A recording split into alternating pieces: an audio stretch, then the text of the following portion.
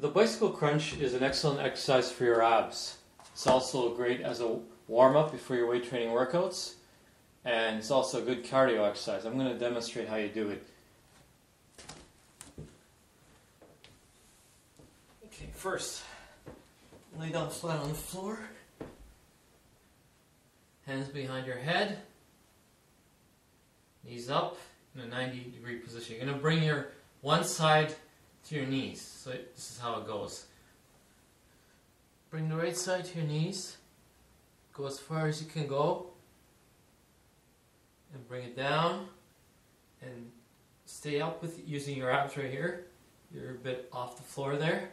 And do the same thing to the other side.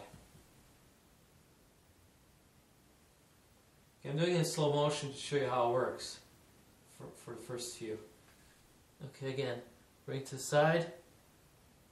Knees, elbows touching your knees, back into the middle, and to the other side.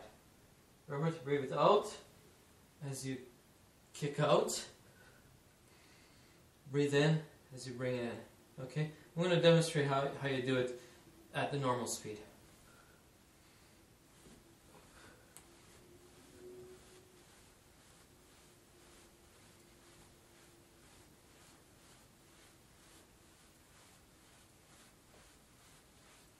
I do about 40 of these,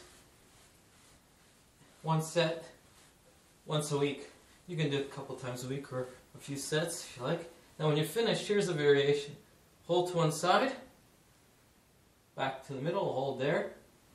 Hold to the other side, back to the middle, hold there. And here's another variation. Bring your knees to your chest, as far as you can go. Hold, and bring out.